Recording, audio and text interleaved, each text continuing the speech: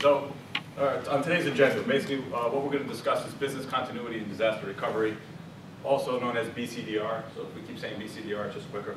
So we're going to discuss BCDR considerations, stuff like recovery point objective, recovery time objective.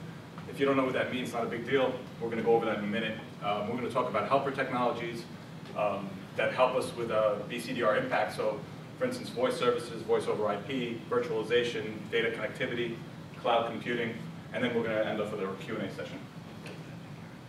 All right, so what keeps CFOs up at night?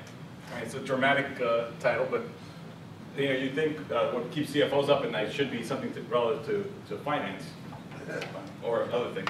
We're going to talk about technology today. So the reason technology obviously has become such an important topic for CFOs is because technology is directly associated with productivity, right? And if technology comes to a halt, productivity comes to a halt, which means revenue, no revenue, a lot of other things, company, corporate image, a lot of things, right? So you can only sustain a business for so long when it's not running. And then you also have the challenge of not overspending on IT, right? You have to kind of walk a fine line because you want to make sure you're insuring yourselves, but you don't want to over-insure. And you also, you hear all these buzzwords nowadays, cloud computing, virtualization, voice over IP, but what actually is an effective technology that you guys should be using as opposed to just something that you heard out there about the cloud? Should you be using the cloud? Can you leverage these technologies? And actually you can, and there's a balance, and we're going to go over that balance now. Ira, take over. Think better when I'm standing. So today we're going to talk about business continuity and disaster recovery basics. You could talk for hours on business continuity plans. I'm sure you guys have attended seminars where they just go into that for an hour and a half. But we're just going to touch on some of the basic things with business continuity and disaster recovery planning. So when you're doing a plan, you find that a lot of people just think about their information technology, their servers, their data center, and they don't really consider every aspect of a good business continuity disaster recovery plan.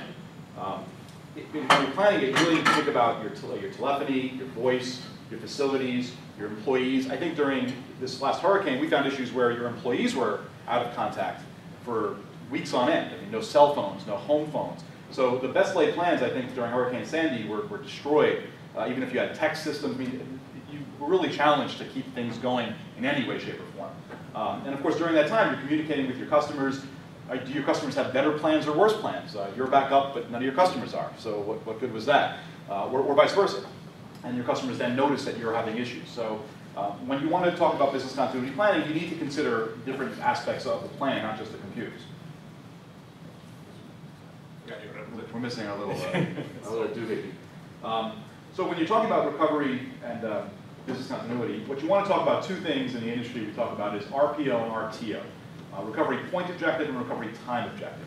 So recovery point objective is, so if you have an event, a hurricane, an outage, a fire, or any kind of disaster, recovery point objective is going back in time. So it's to say, we have an issue and we're entering data for the last hour. When we come back up, we're going to be an hour behind, or 24 hours behind, or 48 hours behind. Recovery time objective moves into the future, and it says, well, if we had an event, are we back up operating within 1 hour, 2 hours, 24 hours, or in some cases 2 weeks? Pretty much the closer you are to the event in both sides, the more expensive it gets. So if things skip a beat and you're back up in 30 seconds, both in the future and 30 seconds back, that was expensive. If you can wait a few days on either side or hours on either side, obviously things get cheaper. And what should drive that is the pieces of the business that need to be up and running. I think a lot of times people swing for the fences and they say, we have an operating company, we need everything up and running in an hour, and we need everything back the way it was 5 minutes ago. But the reality is that's not really true when you start to go down the line. And what you really need to do is make a list of every piece that your business uses, whether it's a line of business application, email, voice, facilities, and from there you figure out whether you need to have a critical or an urgent issue where you need to get it back up and running in an hour or 5 minutes, or something that could wait a couple days. So I think during Hurricane Sandy, we saw issues where people wanted to have their communications up and running, say, an hour. But if they had facilities and they were making deliveries, none of their clients could accept those deliveries, then why have your whole operation back up and running with trucks driving on the streets when no one's getting deliveries? So you need to actually think through every piece of your business. All right. Once you have the plan in place, I don't care, how many people actually have a written business continuity plan for their business? All right, so that makes some of the next questions a little moot. No, we find this too, and it's interesting. I think you know, it's an expensive and often confusing exercise. People don't. It seems a little overwhelming in some ways because there's so many things to consider. But you know, I think you should start with just start with something and start writing it up. You want to do little exercises. So once you have something in place, what you want to do is do what's called tabletop exercises, which could be a few executives sitting around a table, just running through a scenario verbally. You know, we have an outage here, or at a critical facility. What do we do? And then, of course, you can have medium exercises or complex exercises where, if you have, let's say you have something in place where every employee can work from home. It may be a good idea to pull the trigger on that twice a year and have everybody work from home and see if that was easy. It's better to have an issue. It's better to identify issues with your plan when things are working versus when you have a situation and you need to, you know, there's no fix. Right? And of course, you want to test and verify that recovery is in place. And then once you have that in place, you want to maintain that plan. Vendors change, employees change, key employees change, facilities change, software changes. So you're going to want to make sure that you're looking at, you know, what has changed and rewrite that plan or adjust it accordingly. And you're going to want to make sure your staff, your clients, and your vendors are on board with that. So a business continuity plan may have multiple people involved. It may not just be your employees. It may be an IT vendor, a phone vendor, a facilities vendor, and you want to make sure that they're involved in that in those exercises. So, you know, before we get to VoIP, from Stony Brook's perspective, right?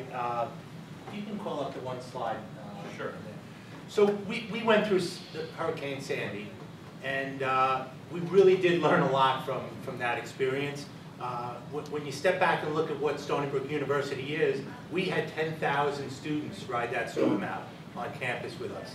We had a hospital that was fully operational during the entire storm. We had a veterans home that we needed to keep up and running.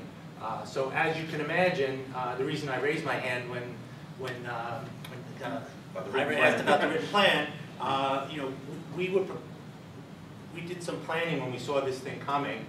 We have our SOMAS school that monitors the weather, warning us that this thing was coming in, so we were monitoring it there. But we have an emergency management center that needs to be set up with the police force that we have, security, IT, food service. You know, I mean, you can imagine all the different disciplines that need to come to the table. Which slide did you want? You can just bring this up. So what we did is some lessons learned, and you heard some of it, right? We had to worry about keeping these students occupied during the storm, okay? So yeah, we have cable television, but these kids are on the internet, right? So luckily, we generate our own electricity on campus. We went off the grid. We went off the LIPA grid. So how many of you generate your own electricity? But the reality is, in addition to generating our own electricity, critical buildings have backup generators, right? So that's all part of the plan. And I think as you think about what the implications are as you develop this plan, your disaster plan, you know, what happens? And it's not just the network connectivity that we control, but once it goes off the campus, you know, we kept up and running. We had about a 17-minute outage that had nothing to do with the storm. It just something went wrong in our cogen plant. But once we got off the campus, the island was destroyed, and all those data networks, as you know from the business you're in, we had triple tertiary backups with different. We had a line going up the North Shore. We had a line going up the railroad. We had a line going up the South Shore of Long Island. These were all of our connectivities, but two of them came together in Lower Manhattan. Right. And one of them, we lost a connection in Hicksville, and we found out that the two vendors we were using were on the same pole. Yeah. So, you know, these are the kind of things that when you go back and you talk to your technology guys about how do we communicate with the outside world, those are the kind of things that we learned here. And now the questions are, well, why don't we go up through Port Jeff and over the Sound, or Wading River, or wherever there's a line up there. what are our alternatives there? What is below ground versus up in the poles? So we're on an island, let's face it. You're not going to... These are questions you wouldn't even have asked. Exactly. But we're on an island, so you're not going to get everything 100%. But what we found in the lessons we've learned is what we thought was an adequate strategy really wasn't. And we could have done things a little better, and since then we've rejiggered some of our communication lines. But that was probably the biggest hit we took when it came to... Not through your own planning, through the planning of other It was through the carriers. other carriers. So now we've been spending a lot of time with those carriers. Where is your line? And where are there single points of failure where maybe two carriers are coming to the same hub in Manhattan? So you have to do your job and their job. You have to do, exactly, you have to do both that. And you have to ask those tough questions because they're not going to want to volunteer this information, especially if there are vulnerabilities involved. Right, they'll see holes in their own network, and that's not going to look kindly on the service they provide. So you touched on it before, but some of the other things, communication on every employee should really know if they wake up in the morning and they can't get to work, what are they supposed to do? All right, and a lot of people don't necessarily have those plans. I mean, think about your own organizations. Everyone should know that, are you critical? Are you everyone thinks they're essential, but the reality is not everyone needs to be in the office the next day, but certain people do. And those people should know who they are, and there should be a plan. And when you see an event developing, you should plan for that. And you know what? We had people that we housed on campus. Unfortunately, during the storm, we had some people rushing to come in. And dodging trees, and luckily no one was seriously hurt. Unfortunately, we had a couple of students go out and get into a bad car accident. But the roads were really bad, and we all know that. So really, it's communication, and then also not only within your own plans, you should have a list of who are my critical suppliers and vendors, and if we can't get to the office, and I need to worry about one of those critical suppliers or critical vendors, do I know how to get in touch with them? So updating those... What's their business continuity plan? What's their business continuity plan? And sometimes asking for that in writing is good too. Exactly. So, setting up... The other thing, by losing that connectivity, we were out for 24 hours with our ability. We went up to our backup site in Syracuse, and at least we were able to get our websites updated out of Syracuse and out to the people who did have internet connectivity so that we were able to communicate what was going on. So thinking about how you're going to operate in those situations is another important thing. How'd you find yourself in Syracuse, Tom? What's How'd you that? make the connection up in Syracuse? Well, that was our backup site.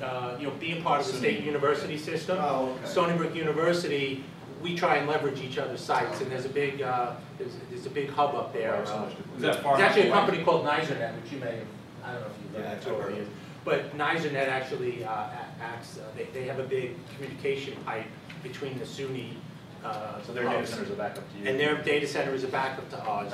So, and again, you mentioned critical versus non-critical before. It's really doing that assessment of what is critical and making sure that that happens. But don't be afraid to say, this isn't critical.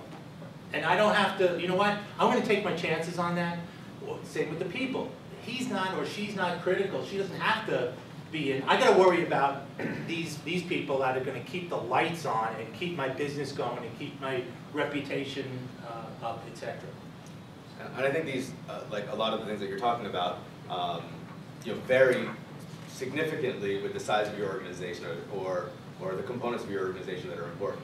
So, what Thomas is saying, he has a huge infrastructure and a lot of resources, but there might be some of you with a 20, 30, 40 person office that doesn't have that kind of resource. For those companies, you leveraging your vendors to ensure that those vendors are able to do a lot more for you in terms of your BCDR requirements is kind of where you have to look, because in terms of investing in so much BCDR planning, your vendors might already have solutions and templated plans for you, and they can be a trusted partner like Liz.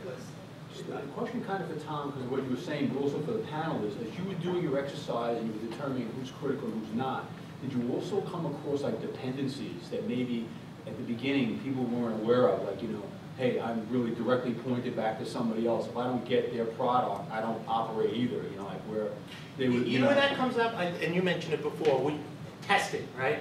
I think an important part of developing a plan is that, and it's a pain, really is, to gather people when they're trying to sell and keep the business going, to take time out and focus in on this. But that's when you really see that, because you get people in and you say, okay, we're going to shut this, we're going to assume that we have this catastrophe. Now what happens? And that's when some of those dependencies that you didn't think about. You know, suddenly now they're out because they didn't get a report that they depend on every day, or, you know. Exactly. Some of these tabletop exercises, that'll all come out, or a lot of that will come out. Right. If you have the right stakeholders involved in that conversation, you know, with various degrees of understanding of the organization, all of those things should come out, and then each one needs to be realized as an important or not. You can have people at that tabletop exercise that you kind of realize this person's not critical. We realize that through that environment. If you don't have the budgets to have a business continuity person, it's well worth it to bring someone in to run an exercise for you that do this for a living, because they'll get you thinking about things that you don't think about. And sometimes you'll say, wow, this will never happen, but you know, all that stuff, it happened.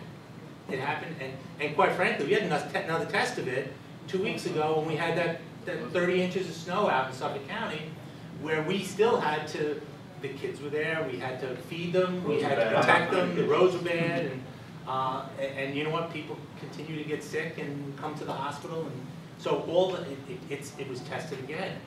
Luckily, we didn't have any catastrophic issues, but again, time well worth it, and something that you know, CFOs and top finance people, I know they think about, but you know what?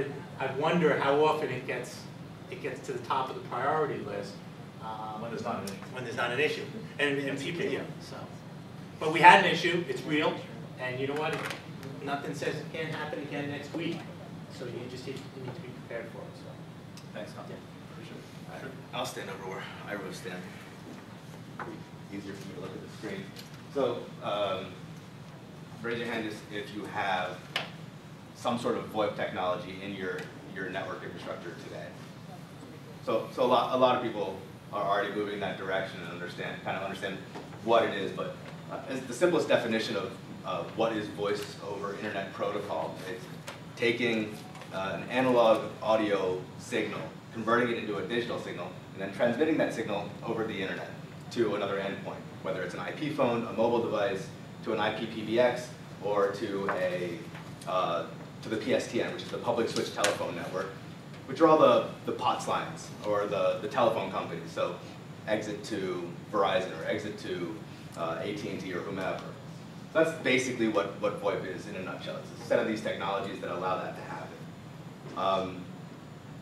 There's several different types of service offerings that fit into the residential categories and the business categories. On the low end, you'll have your cable MSOs, your cable operators that provide residential POT services like POTS line replacements for your home, and also for the small business who have 1, 2, 3, 4, 5 lines that they just want to get changed over from the regular phone company's lines to an internet service provider's lines. Basically, those things are kind of on par with one another in terms of feature sets. They do the same thing, relatively the same thing. So that's on the low end. Kind of moving towards more of the medium-sized businesses or small and medium-sized businesses, you're looking at an on-premise PBX or an IP PBX, something like a ShoreTel phone system or a Cisco Call Manager or an Avaya IP Office. Those are called IP PBXs. And they essentially are the same thing as a standard PBX, but the transmission of voice from the call processing unit to the phones is IP instead of analog. One of the benefits, the VoIP benefits of having an IP PBX as opposed to a traditional PBX is the ability to have remote users. So you can have your headquarters let's say in this building, and then you have a branch office, down the road or in California or in London or wherever, and it's the ease of setting those systems up to talk to all of your employees throughout the country or throughout the region without too much in terms of configuration or additional equipment at each of those sites. One of the downsides from a BCDR perspective with an on-premise system is that system is in your office. So if your office goes dark, then everybody in your organization is also dark. So it's great for consolidation, but at the same time, there are some issues with having it in a location like an office that doesn't have primary, secondary, and tertiary power, or only has one internet connection, or maybe a cable modem, or maybe really crappy copper that you terminate your POTS lines or your PRIs to. So although there are VoIP benefits to it, there are also some limitations to an IP PBX. The same limitations that you would have with a traditional PBX. The next thing we want to talk about is a hybrid type of solution.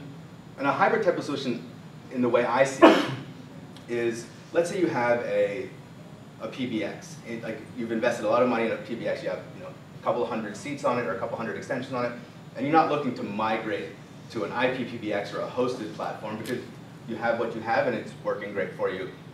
But you still would like to take some benefit, BCDR benefits from VoIP. And one of those things that we see a lot of companies doing is leaving the PBX there and taking the dial tone and moving the dial tone to a VoIP service provider. A VoIP service provider would, for example, replace your PRI. Are you guys familiar with the terminology I'm using at all? Or okay. I just want to make sure I'm not. Is anyone that's not familiar with it? Don't be practice. There you go. Okay. So let's elaborate. So dial tone comes into a phone system. It's a PRI. Public rate interface. What it is it's a T1 that comes into a phone system that gives you dial tone. Basically, it's like 23 lines of voice. When you get it from the phone company, they bring in a T1 just like they would bring in a data T1. Plug it in, you plug it into your phone system, and you're off and running. You have 100 telephone numbers, and you have 23 channels of inbound and outbound calling. That's great until the copper goes bad and that fails. And there's nothing you can do about it. There's no real failover plan from most PRI providers. You can call Verizon and say, hey, I need an emergency call forward on my numbers, and they'll tell you, okay, it'll be done in 24 to 48 hours. It's expensive too. By then, the problem is solved, and you didn't have any sort of redundancies with that PRI. Or not solved, you're still down for 24 to 48 hours. Right, exactly. Excuse me.